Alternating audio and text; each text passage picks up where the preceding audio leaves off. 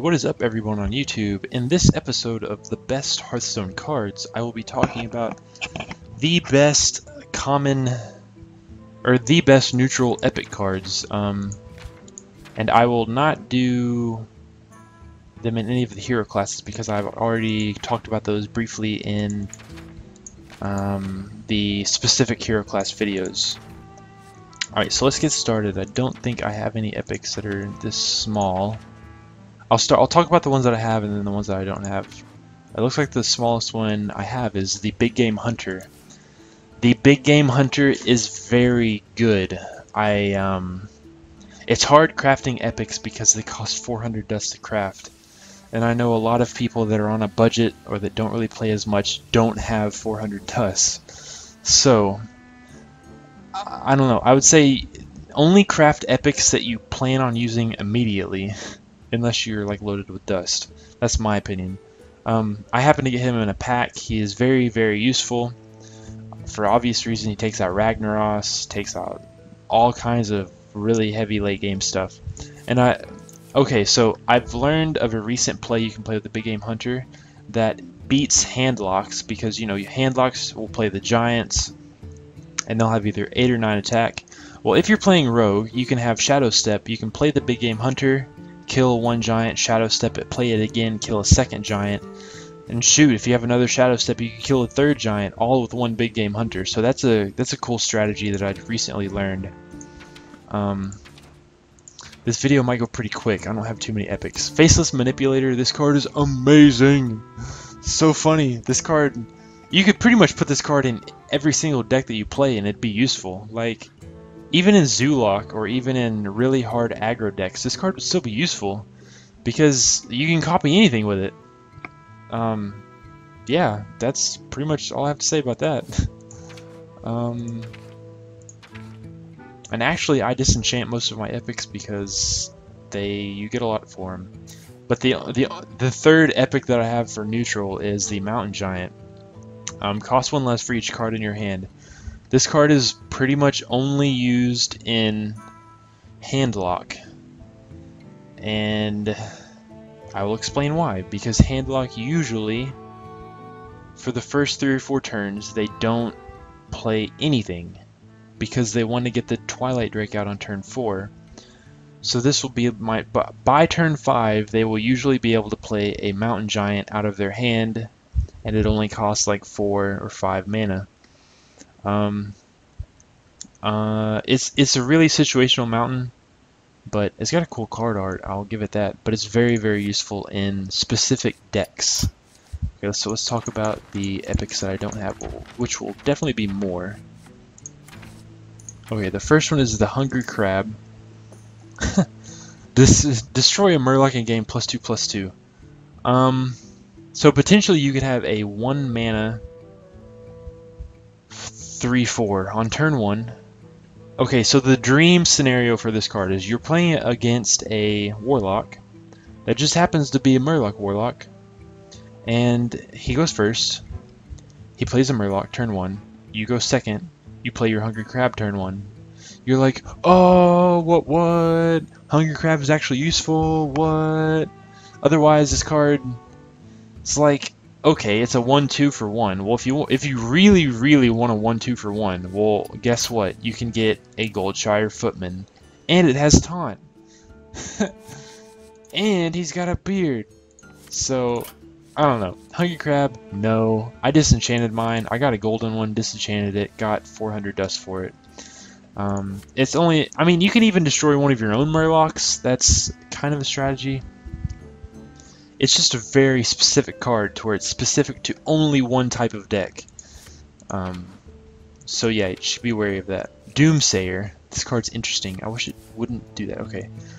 This card's interesting. At the start of your turn, destroy all minions. Late game board clear, yes. Late game save yourself, yes. Because what will happen is you'll play a Doomsayer, say turns 5 or 6. The board will be pretty filled with minions. The enemy is like, oh crap, I have 4 minions out on the field. If I don't destroy the Doomsayer, all my minions die next turn. But if I want to save all my minions, that means I have to throw all of my minions into this creature that has 7 health. which means the opponent does not attack you directly, which means you live longer. The Doomsayer, another kind of specific class card, but he's not bad. And then on that page, and on that page, the Blood Knight. This card is gaining popularity very fast. Very, very fast. Mainly because people run Argent Squire, Scarlet Crusader, and Argent Commander. I'd probably say 50 to 75% of every deck right now has an Argent Squire. Probably 50 to 75% of every deck has an Argent Commander, and probably 40 to 50% of every deck has a Scarlet Crusader. So the dream with this card, the opponent plays 2 Argent Squires, maybe you even play a couple Argent Squires by turn 3. You play this card, they all get destroyed, and you have a 12-12? Wait, let me do the math. What's 4 times 3? Math is hard. 4 times 3. 3, 6, 9, 12. Okay, so you'd have a 15-15 on turn 3, which is like, holy crap. Come at me, bro. So the Blood Knight, yeah, he's coming back in popularity. I don't know if you craft it though, it's up to you. Next page, the Murloc War Leader. Okay, now it's not glitched out. All other Murlocs have +2/+1. This card is extremely strong in Murloc decks, and in Murloc decks only. Yeah, I mean, it completely, like, I've lost turn 4. Honestly, I've lost on turn 4 to a Murloc deck because I didn't have an answer to his early Murloc rush. It's just a rare thing that you see every now and then. You'll just see a Warlock deck that just throws Murlocs on the field, and you're like, oh crap, how do I counter this?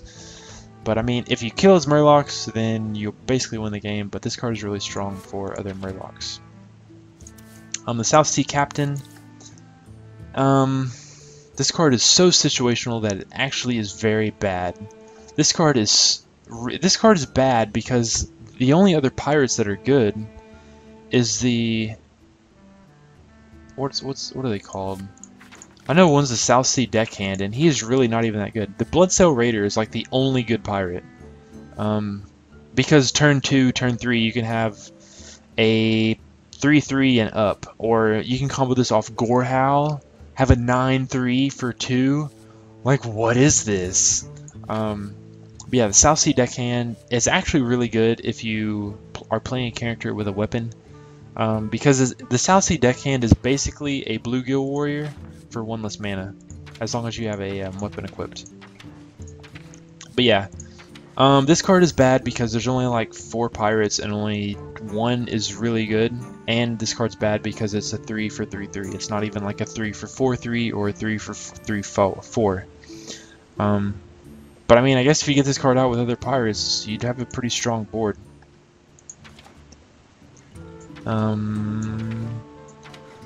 This is looking like all of the epics. I guess there's not that many epics. This is a shorter video. The Sea Giant costs 1 less mana for each other minion on the battlefield. You don't ever see this card. I had it for a little bit, then I disenchanted it because I stopped using it because I got better cards. I've thought about this. I think this card would be good maybe in aggro decks, mainly because by turn 4 or 5 you'll have like 3 to 5 minions on the battlefield, and your opponent may have some. You could play this card out of your hand turn 4 or 5, and it'd be a pretty big threat. But other than that, it's really not that great. It is outclassed by the other 2 giants. The Molten Giant, 20 mana for an 8/8, costs 1 less for each damage your hero has taken. Now, this is obviously broken if you're below 15 health, and usually people wait to play this until it's free. Say you're 10 or less health, you get to play this for free. This card is predominantly in handlock because I don't know, they'll take a lot of damage and then they'll just put up like 3 8/8 taunts, and you're like, well damn, you only have 8 health, I can't kill you now. But yeah, expect this from handlocks. Turn 5 or 6, they'll play 2 Molten Giants and then Defender, and you'll be like, F, and then concede. So yeah.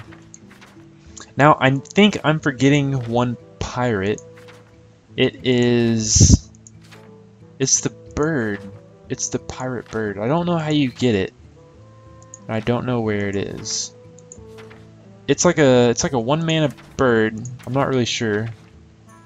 I might find it and like overlay it over the video. I'm not really sure what it does either, but it is a pirate, and I think it is an epic. But on that note, which ones should you craft? No. Well, depends. Are you running a Murloc? Then yes. Doomsayer, I wouldn't say craft this. I don't know, unless the deck list that you long to use forever requires a Doomsayer, then I probably would never craft that. Well, not Millhouse. What else is there? Big Game Hunter. Right now people only use one, so if you have one, you're good. So maybe craft it. Maybe craft Blood Knight too. Blood Knight's really good. Big Game Hunter's really good. Murloc War Leader's really good if you're doing Murloc. Other than that, no. South Sea Captain kind of sucks. He's kind of cool looking. He looks like a pig with horns. I'm not really sure. And of course, Faceless. You need 2 of these as soon as possible. So maybe this is the only craft epic ASAP out of the neutral cards.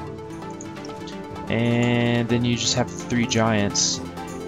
I would say only craft the giants if you're trying to make a handlock deck, pretty much. But yeah, that is it for this video, and I will see you guys in the next one. Bye.